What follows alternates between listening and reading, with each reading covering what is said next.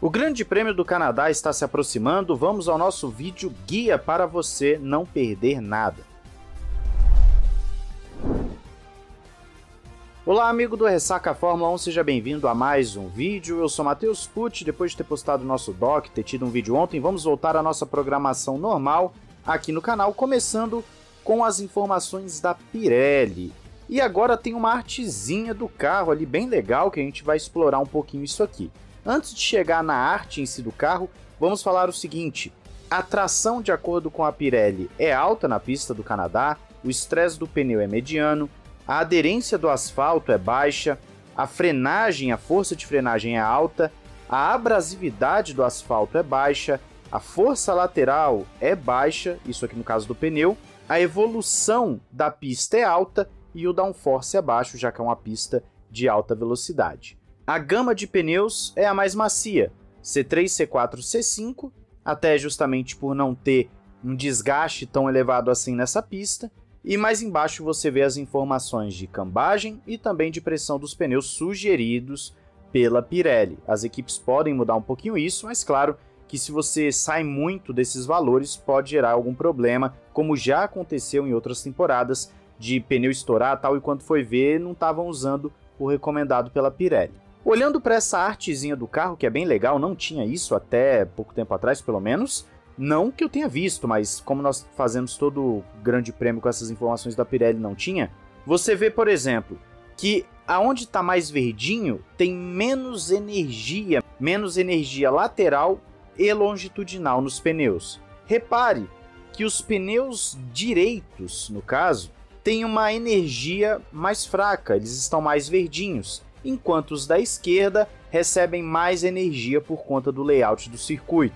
Só que o interessante aqui é que se você reparar no dianteiro traseiro, você vai ver que a parte interna do pneu recebe uma carga muito maior do que o restante dos outros pneus. Isso pode influenciar diretamente na degradação, que é justamente essa incapacidade de você estar mantendo ele na janela de funcionamento ideal. Não está relacionado necessariamente à borracha em si. Só que os pneus que devem apresentar um desgaste maior, aí já é falando de borracha, devem ser justamente os dois da esquerda.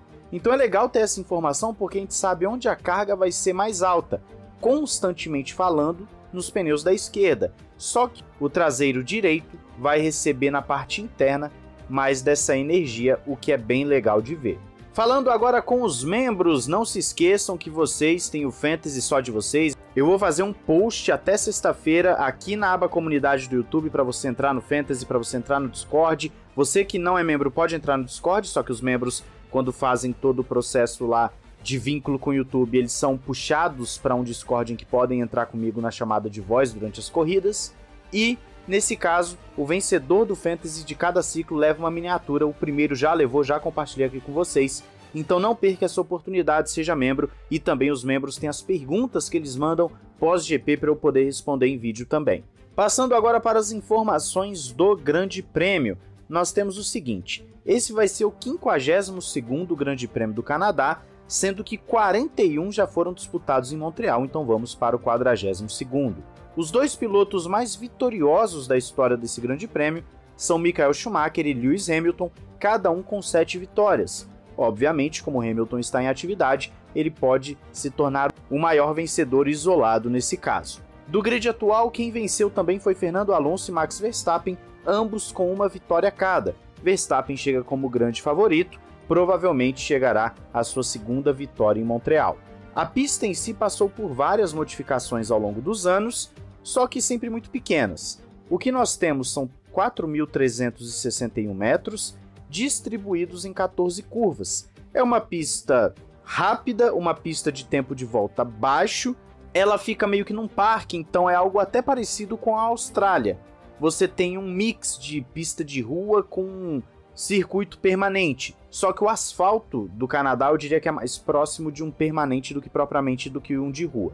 Uma pista rápida com 3 zonas de DRS, boas oportunidades de ultrapassagem, vamos olhar alguns pontos importantes já no onboard, e que tem a famosa curva ali do Muro dos Campeões, que é justamente na chicane da 13 e 14, em que já aconteceram alguns acidentes e o pessoal sempre fica na expectativa de acontecer mais todo ano. Tem também o famoso hairpin da curva 10, que os pilotos vêm em alta velocidade, reduzem ali para a segunda marcha geralmente, fazem a curva bem lento para poder ir para a última seção de DRS da volta. Na verdade não seria bem a última seção, porque você ainda abre um pouquinho ali o DRS antes de passar na linha de chegada depois do Muro dos Campeões. Vamos olhar já já onboard, antes eu quero passar para vocês os horários. Conforme você está vendo aí, são os horários de início da transmissão da Band. Você tem na sexta-feira, 14h30, primeiro treino livre e às 18 horas o segundo treino livre. No sábado, às 13h30, o terceiro treino livre e a classificação às 17 horas. Lembrando que os treinos livres são no Band Esportes e a classificação você tem o Band Esportes e a Band. A corrida começa às 15 horas, a Band começa geralmente um pouquinho mais cedo a transmissão. Com a transmissão da Band, obviamente, se você tem o F1 TV, você pode acompanhar todas as sessões em outras línguas ou sem narração, enfim, você pode acompanhar das mais diversas formas que você quiser. A tabela do campeonato tem Max Verstappen com 170 pontos e Sérgio Pérez com 117, depois Alonso 99, Hamilton 87 e Russell 65, são os 5 primeiros. Nas equipes nós temos Red Bull, Mercedes, Aston Martin, Ferrari e Alpine, sendo que a diferença da Red Bull para as demais é muito grande. A briga está mais ali entre Ferrari, Aston Martin e Mercedes para ver quem vai ser a segunda força. E agora vamos dar uma olhada na onboard do Verstappen. Verstappen está prestes a iniciar sua volta, como você vê aqui. As condições de pista não eram as melhores, né? Você está vendo que era pista molhada, então nós não vamos ter a real noção de traçado, por exemplo, ou de velocidade, mas podemos ver alguns pontos interessantes. Como, por exemplo, essa primeira curva, em que realmente é uma frenagem bem legal, porque vai de quarta para a segunda curva de segunda marcha. Isso aqui é bem dificilzinho de acertar. Se o piloto erra a primeira perna, ele tende a errar a segunda também. É uma curva muito importante e que geralmente tem algum tipo de toque na largada. Então os pilotos sempre aprontam alguma coisa na primeira curva e aqui é bem legal de acompanhar, ainda mais na chuva, você vê todo o trabalho do piloto. Outra curva difícil é essa que nós estamos passando agora, porque você tem novamente um esquerda-direita que vai entrar para a zona de DRS. Seria a primeira zona de DRS da volta em si, quando o piloto já está dentro da volta, seria a primeira zona de DRS que ele ativa.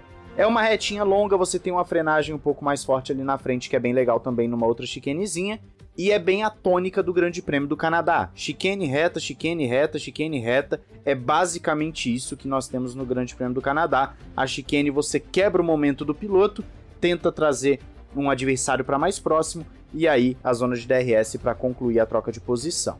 Aqui nós vamos para a frenagem do hairpin na curva 10, freou, trouxe de segunda marcha geralmente, muito cuidado para não perder o carro aqui, é bem fácil de perder o carro, você vê que ele faz uma linha bem próxima da zebra, uma linha mais fechada na curva, sendo que geralmente os pilotos tendem a abrir mais nessa curva.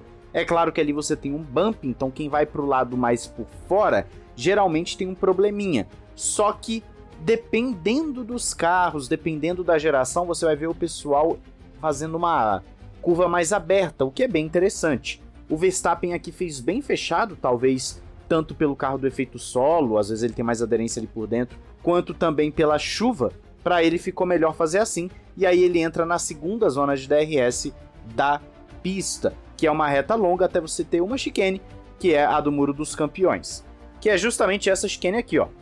Direita e esquerda, o Muro dos Campeões passou ali, entrou em mais uma zona de DRS e vai acabar a volta agora. Então esses são os principais pontos para você ficar atento no Grande Prêmio do Canadá. A primeira curva, a chicane que antecede a primeira zona de DRS e depois o hairpin, tá? Essas são as principais partes do circuito, se você quiser considerar o Muro dos Campeões também, é sempre muito legal.